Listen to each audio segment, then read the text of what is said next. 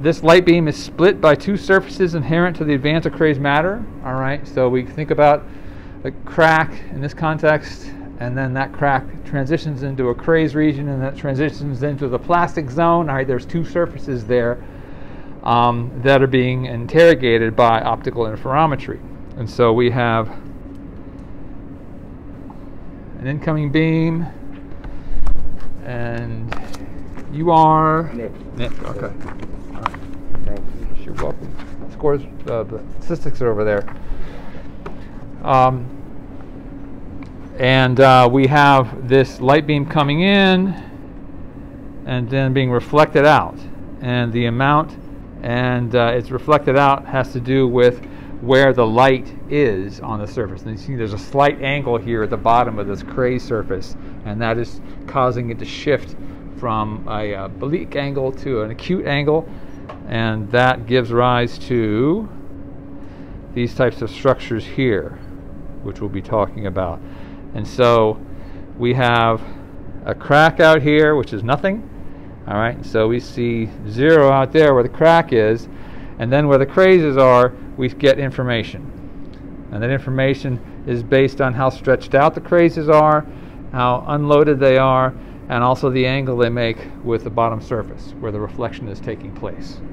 And so this is what gives us these types of patterns. And over here is the solid itself, so not very interesting. But this is the basic phenomenon in which we can use optical interferometry to learn things about these structures in real time. So we're looking through the craze, looking at the light bouncing off these surfaces, and also going through these crazed fibrillar zones and getting information out of that. And part of this has to do with that we talked about this before in the context of Maltese cross patterns, this extinction of light, all right, and the enhancement of light due to how these wavelengths interact with the solid matter in a polymer spherulite. In this context, it's a little more refined because if we take any old light bulb and we have two beams of light coming off of that light bulb, and those beams of light hit a mirror and they come back toward each other, and if they're in phase, what we do is see these intensifications of the light. And so this is where the light is brighter than it should be, because you have wavelengths of light that are overlapping, and we visually see that as bright zones. In the context of what's happening in OP, we have a slight displacement of the mirror, and today we're actually talking about the surfaces of the polymer that as the mirror here. And if this displacement is half the wavelength, what happens is these guys overlap and we get nothing. We get darkness. This is destructive.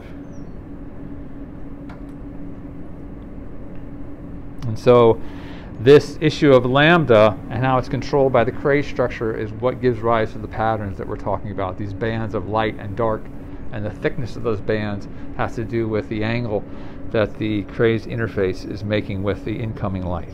All right. So it's a older technique, but we learned so much from it, it's still worth talking about. And so we're looking at, to review, this void fibril structure that has a refractive index that is different from that of the bulk polymer, because we have these differences in matter now. The polymer is not just sitting there under no strain, it's now under a ton of strain. It's also got all this alignment going on. And so the light comes in, goes through the macromolecules, and it starts bouncing off at different angles.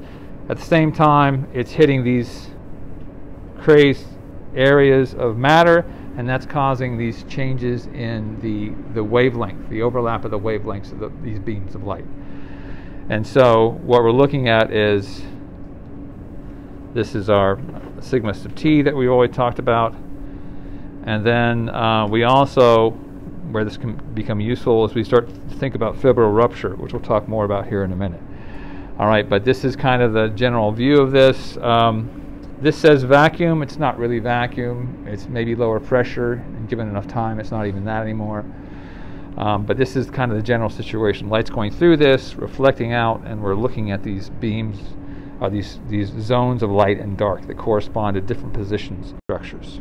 Okay, so let's look at some data to help us get a better handle on what all this actually shows us. So out here we've got a crack, and over here we have the crazed matter. And on this left-hand version is no load.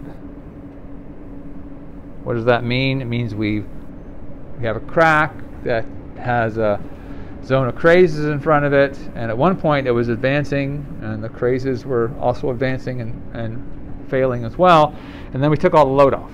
All right, and so what's happened is we have regions in which we still have crazed matter, all right, these banded structures, and then we have the crack itself where we don't have any crazed matter. We have some collapsed on the surface, and you can sort of see that in these patterns. But anyway, this is without load, and then we go to a situation in which we do have load. So we've taken this and we've loaded it back up again, all right? And so what happens is these crazes become much finer because we started to stretch them out, all right? And as they've been stretched out, and especially here at this interface with the cracked area, you know, they become very fine, and as we move away from it, things change. And so the level or the intensity of the fibril stretching that's going on is proportional to the spacing between these patterns of light and dark. All right, and so with this as a tool, we can start to say, well, what happens if the pressure changes or the humidity changes, or we add an acetone? We can do all these things and watch what they do to these different patterns and understand what these effects have on crazing. So hopefully that all makes sense. But this is the tool that was really used to help figure things out. And this is an example of just how sensitive this technique is. And this is showing you interference patterns for 0.26 rubber content. I believe it's PMMA. It doesn't say anywhere. But anyways, 0.26% rubber in PMMA. And then the one below it here is B, and this is A, and this is 2.6. All right, and so we're going to start with A because that's the most interesting one. And so we have this region in which there's, solid over here, and then we get crazing, and that pattern changes as we move out away. And what we see in the context of having rubber present is these weird little perturbations in that structure. And this is something that hopefully makes some sense to you as that crack is progressing into this, and we have a little blob of rubber, or various little blobs of rubber here and there, and those blobs of rubber interact with the strain field that's being created by this process of crack advance. Those small areas of rubber, we talked about this in the context of high impact polystyrene last time, they act to relieve stress. All right, so they do what rubber does, they stretch, they take the stress off the polymer itself, and so what happens is we see their presence by these variations in the light and dark pattern. So rather than all the fibrils behaving the same way, some of them are near these small pieces of rubber, and so their lengths start to change. All right, and we see that in these patterns, these optical interferometry patterns. And if we go to 2.6% rubber, we actually lose crazes altogether. Enough rubber and crazes stop, which should make sense. All right, in order for fibrils to form, all the entanglement and stress has to develop and needs to get really stretched out. But if you add enough rubber, the whole thing becomes soft, and all that goes away. And we stop seeing that, and in fact, we stop seeing cracks. It starts to deform plastically. All right, and so with this technique, we can look at some relatively localized changes in the microenvironment associated with these craze zones, and start to really understand what's going on in these systems. Okay, so observations, and this is where the value is. So again, let's hark back to, I don't know, 1959 or something like that, and we're just understanding polymers and what they do. And so we're looking at this new state of matter and this new process called crazing, don't know if it was even called that back then, but anyway, we're concerning ourselves with this process, and we're using this technique to examine crazes and what happens when they show up, and what happens when we do various things to them or their environment. And so, hopefully this is a review. Crazed areas, it was established, partially heal if left unstretched for a certain period at room temperature. All right, so this will show up if you let that crack and crazed combination sit there for a while without load, and you load it back up again, it goes to a different set of patterns. All right, meaning that the fibrils have been partly destroyed. Wait long enough, they're totally destroyed. Why?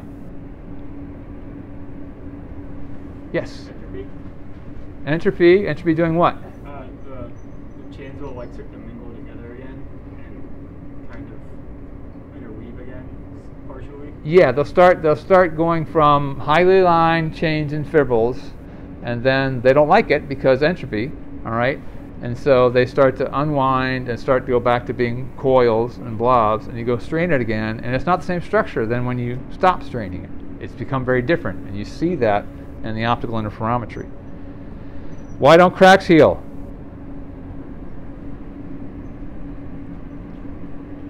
Yeah? Because the chains are completely broken at that point? Right. There's no entropic driving force driving those interfaces back together again. So you let the crack close, wait, open it, try to strain it again, and it's still there. Still the same dimensions it was before. There's no entropic drivers, unfortunately.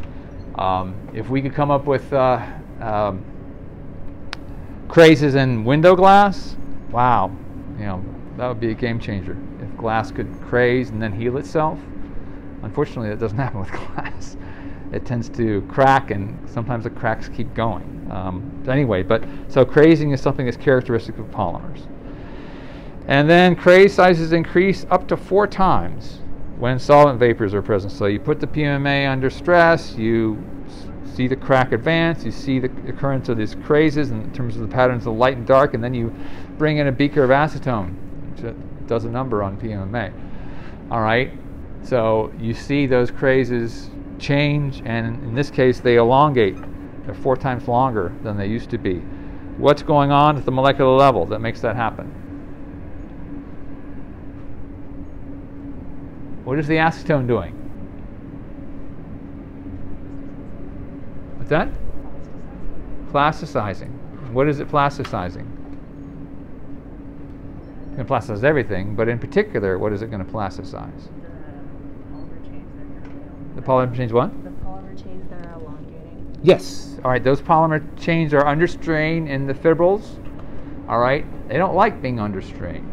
And so they're going to have a little bit more affinity for acetone than the rest of the polymer around it because it allows them to relax. It takes off the strain because they've been plasticized. They go back to being lazy and having more configurations, and their entropy is higher, meaning that their energy is lower. All right?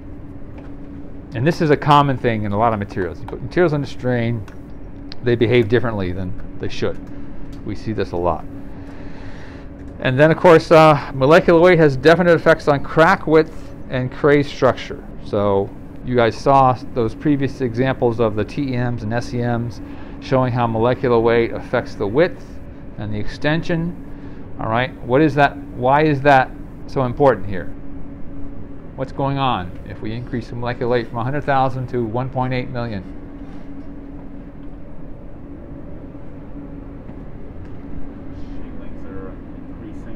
Chain lengths are increasing.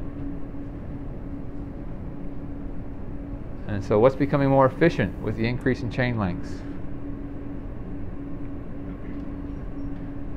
Fewer chain ends? Well, there's fewer chain ends. Beyond a certain molecular weight, that's not necessarily very important here.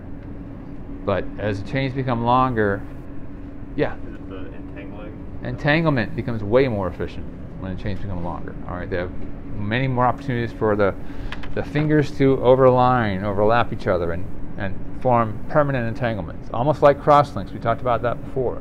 You can think about them as crosslinks, and if you wanted to fail the entanglement, well, the end is 10 miles away, so the end's not going to help you out.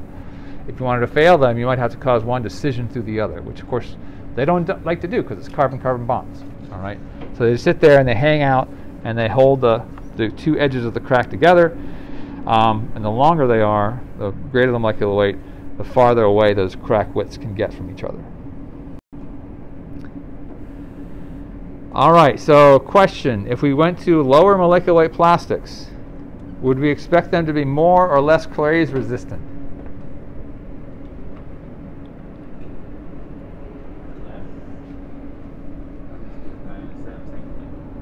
Why would they be less craze resistant? Less entanglement, but Less entanglements, yeah. So you could see a situation in which crazes form and then fail very quickly, all right? And so in the context of these experiments, you'd have a little bit of crack and a very small craze zone, and then the crack advances, all right? If you decrease the molecular weight even further, you don't get crazing at all. In fact, you don't get cracking at all. You get plastic deformation. So it's like chewing gum. It's like the floor wax out here in the hallway. It doesn't do any of this stuff because they can't form crazes because the molecular weight's too low and the ends are only a centimeter away from the other end. Well, not literally, but I mean, as opposed to 10 miles away. They're very close together, and so things can slide past one another and crazes never form at all. Is that good or bad?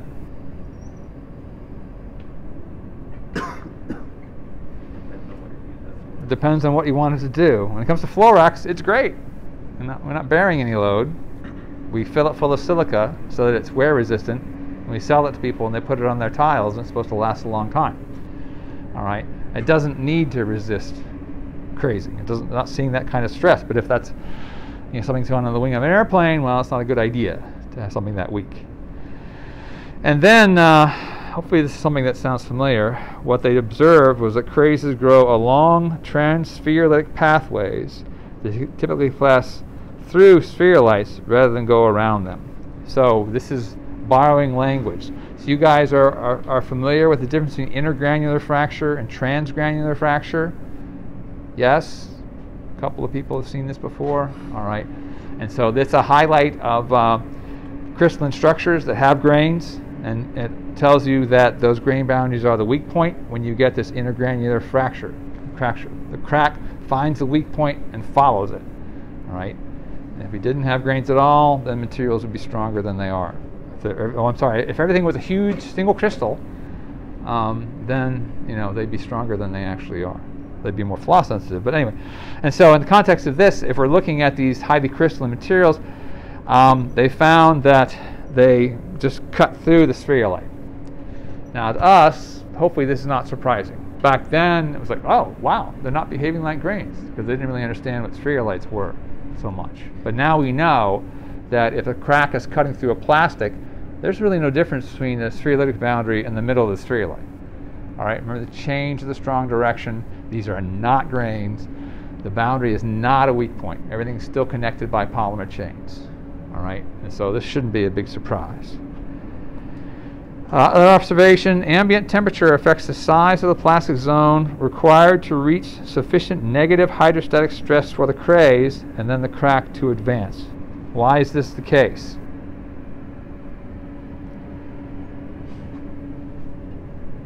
Why is temperature important? Yes?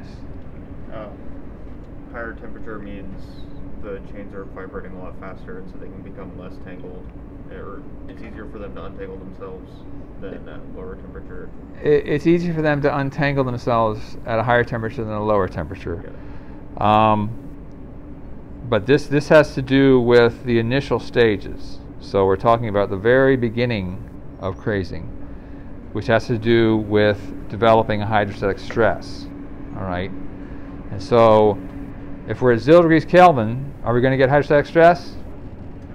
Heck no. All right, the polymer chains are brittle solids. All we get is classic glassy brittle fracture. We don't get any crazing. We don't get plastic deformation. Everything just fails like glass.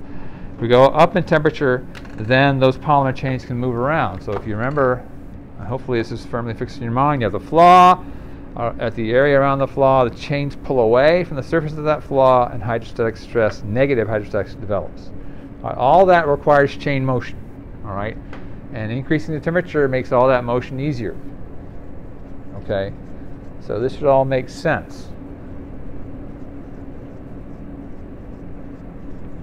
Any questions about that? Okay. And then ambient higher pressures can decrease crazing by suppressing the negative hydrostatic stresses of the critical interfaces. And so this is, where optical interferometry, really shines, because you can do things like what I talked about before: apply these really high pressures, and if it's smushing down on the surface that is trying to develop a negative hydrostatic stress, you'll never get a negative hydrostatic stress. But a positive hydrostatic pressure on a negative hydrostatic pressure, and it swamps it out. And so if you don't get that negative hydrostatic stress, you don't get chains moving around, you don't get reorganization, you don't get structural development, you don't get fibrils, you don't get microvoids, you don't get anything, right? Because you've eliminated that critical nucleation and growth phenomenon known as hydrostatic stress, to use a phrase. And so what that means is that high enough pressures can give you ductal fracture. You don't get any crazing at all. All right, which is not practically very useful, but it's a clear evidence for the role of pressure, whether it's positive or negative. Increases in crystallinity reduce the size of the plastic zone. Why is that? What does crystallinity have to do with crazing?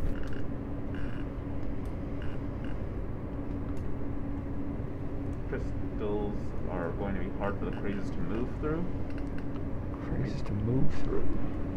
They don't really move through. Well, the crack moves through the crystals, but what's happening at the edges of that structure? So what is at the edge of the crazed matter? All these fibrils going back and forth, and they're connected to what? The crazed surface. But what is happening at that crazed surface? Yeah. Amorphous region. There can be either amorphous or crystalline, yeah. And so those fibrils and the fact that they lengthen, it's like pulling a rope. You're pulling a rope out of the active zone. That rope is the polymer chains, all right? And you're asking those polymer chains to come out of that active zone. And if the active zone is filled with crystallites, lamella, as part of a spherulite, then that process of pulling out is going to be a lot harder, because you're asking those chains to come out of a crystal structure. In order to do that, they need to melt. It takes more energy. Therefore, it's more difficult for that process to occur. This also enhances the brittle nature of the polymer. Is that good or bad? I guess that, again, would depend on context, but mostly bad. It's mostly bad. But yeah, it's context. If asking for something, if I want something that's very rigid, it's not going to deform much, then yeah, having increases in crystalline is a good idea. All right. Again, in engineering terms, if the structure deforms by 1%, the plane has crashed. So it depends on what you're asking the material has done. All right. What role does it have in these materials and the overall structure? In many cases, we want this to be ductile. Okay, and we can also observe these things in 3 dimensions. Crazes can form ahead of an advancing crack tip, and so this is kind of showing you these cartoons I've been talking about. And so we have all the crazed matter here, and you can't really see it very clearly because light is just not working that way. And then out here we have the crack itself.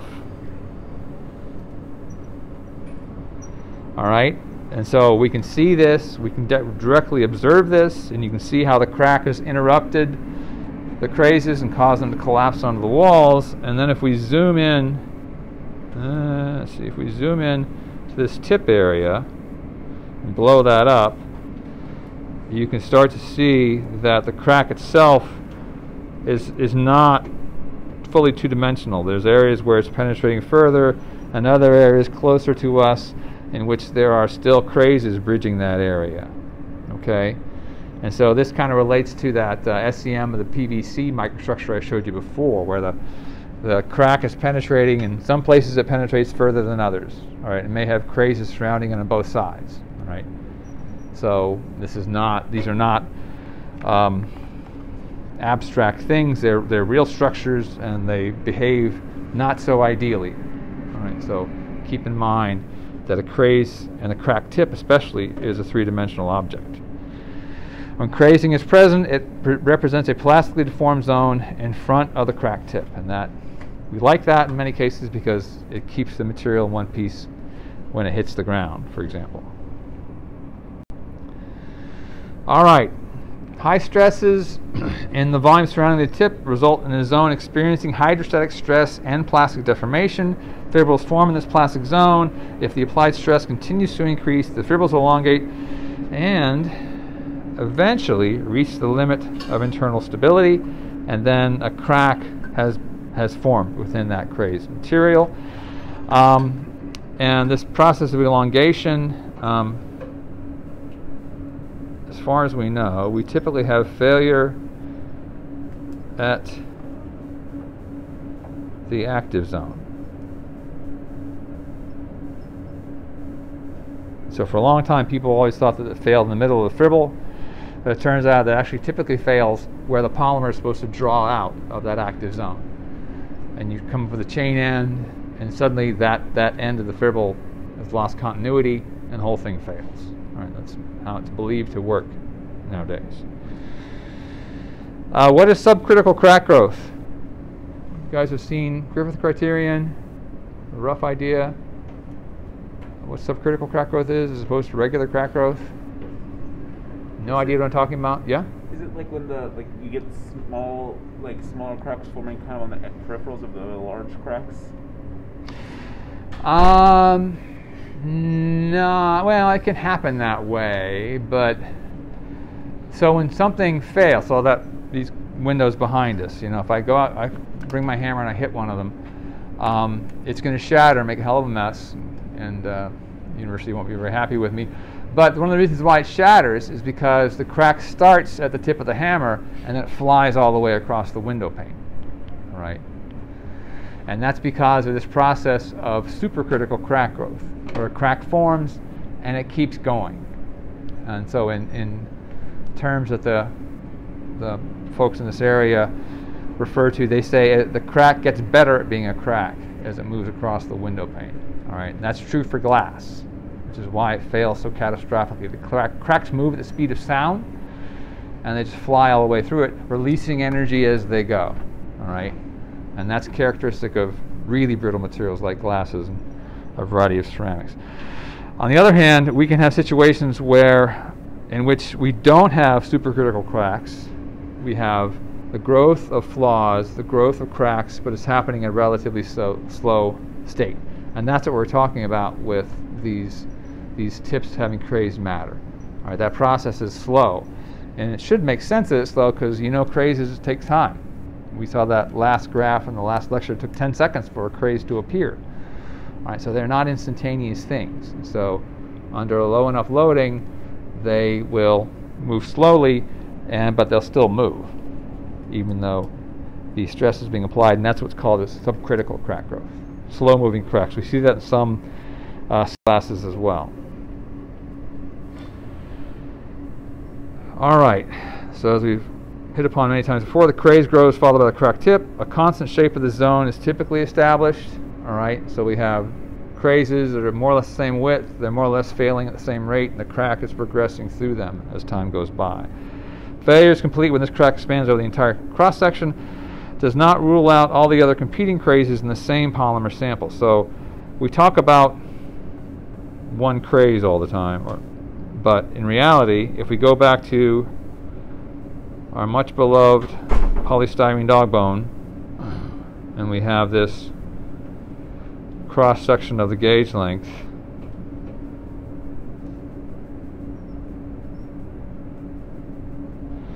we start out, as you should know by now, we start out with flaws. They are inevitable, and some are going to be bigger than others. Let me set it over here and make it especially obvious and add one there.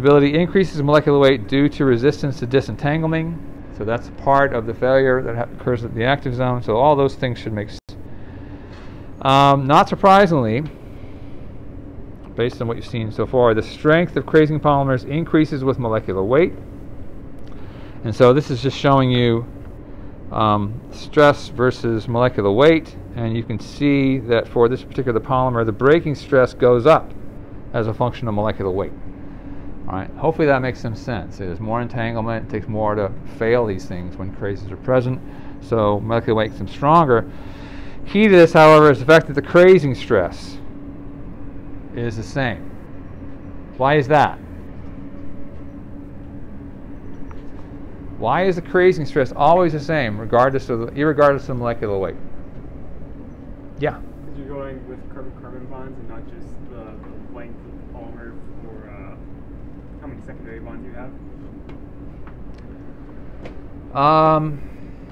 Not quite as fundamental as that. What is the key nucleating event in crazing? Hydrostatic stress. Hydrostatic stress, okay. That's still true here. So what it says in this context is that, you know, molecular weight, if it's 1.8 million versus 100,000, yeah, that's important in terms of fibrils, but this area in which hydrostatic stress develops is really tiny, all right? And so it doesn't matter what the molecular weight is. Hydrostatic stress is still going to develop in a very tiny area. Chains are going to move around. All those things are happening.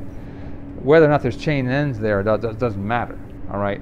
And so the crazing stress is always the same because it's really a chemical effect. What are the chains doing in terms of how they interact with each other, in terms of how they move past each other, and none of that is dependent on molecular weight, at least above a certain amount. You know, if it's like a molecular weight of 10, then it's different. But, you know, you're at 100,000 versus 1.8 million, you know, the chain ends don't make any difference there, all right? And so again, hopefully this drives home the process and the importance of hydrostatic stress development. All right, if stress is sufficiently high to yield craze a polymer, then increase further, fracture can finally occur. Tough samples will undergo extensive plastic flow. We talked about what toughness is already, which dissipates a large amount of energy. Brittle compounds, failure occurs much earlier, immediately after strain softening, which could make sense. Eventually, however, all these mechanisms are exhausted. Failure conditions are going to be complex in polymers. As you've learned, we have both intermolecular and intramolecular van der Waals forces within a polymer coil and between a polymer coil and its neighbors. Microstructure could be either amorphous or crystalline, and we know now how important that is. True fracture is complicated and can include both chain slippage and chain scission. So this kind of relates back to things I saw on the test. Don't be too quick to talk about chains breaking. All right, go slow enough, and chains will never fracture. They'll just slide past each other to infinity. All right. So balloons breaking, yeah, chains are fracturing when a balloon breaks. Why? Because it breaks very quickly. And they're also cross-linked, typically, lightly cross-linked. Okay, so chains fracture when things happen quickly, but under slow rates, polymer chains may never fracture. All right. So carbon-carbon bonds breaking is actually chain scission can occur in fully extended sequences that are anchored with their ends in crystallites or other mobile entanglements. All right, and so we can have chains fracture when they just can't do anything else. They can cut through each other, or they can pull out of a crystallite. Mechanical stress and thermal fluctuations combine to fracture the chain. In spite of these additional toughening mechanisms, it's found that theoretical limits are far from being reached for polymeric materials. As before, flaws or voids are responsible for greatly increasing local stress. I gave you that cartoon a minute ago. Being controlled by flaws, the exact reproducibility behavior is never observed, and large variations occur. And the best example of that is what's called this volume dependence effect.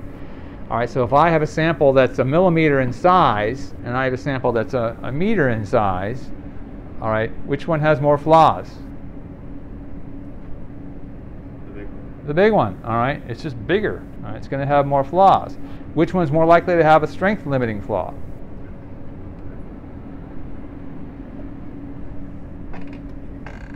Also the big one, all right? It's big, so it's probably encountered things that may have caused flaws on it, but just statistically speaking, it's more likely to have flaws, even if it's made by the exact same process. And this is why you see things that see, oh, we made a 1 by 1 micron crystal that has the strength of steel, which they've seen for polyethylene. Polyethylene by itself as a single crystal is tremendously strong, but they also don't have any flaws.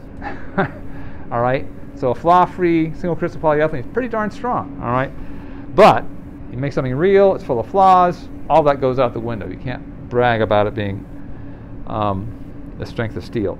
And so in order to not drive ourselves crazy in the laboratory, we deliberately introduce flaws and look at fracture, all right, so that we don't rely on occurring distributions. And so this is all brittle fracture discussions, which hopefully you guys have seen previously. So we have a flaw of width 2c, and it advances by delta c through a sample that's d thick, all right, and so it starts at 2c and then it grows, all right. And crazing may be occurring as it grows, but in applying stress, the fracture starts at the two edges. And this criterion, if you're used to seeing Griffith criterion, it's usually applied to glass or some very brittle materials. Plastics, it still applies. It's not as ideal, and we'll talk about why. Griffith criterion are of a general nature and can be applied to polymers after some modifications. Thickness is D, Young's modulus E, and it's an infinitely large plate, which is what we always assume when we talk about brittle fracture. We can calculate a decrease in the elastic free energy on the plate. All right, and so this becomes important. This is why cracks fly through glass at the speed of sound, because of the relief of the elastic free energy in this system. So this delta F is equal to pi C, that thickness of the width, the applied stress, modulus D, the thickness, and then delta 2C. The increase in crack length produces additional surfaces whose creation requires a certain amount of work. We're making gamma. All right. That has a cost. Gamma has a cost. It has a surface energy of whatever it is, joules per square centimeter. All right, that wasn't there before, and somebody has to pay for it. So we do work on the system to create gamma, and as you'll see, the meaning of gamma has to be modified for polymers quite a bit, but for just general brittle solids, we have this condition for fracture,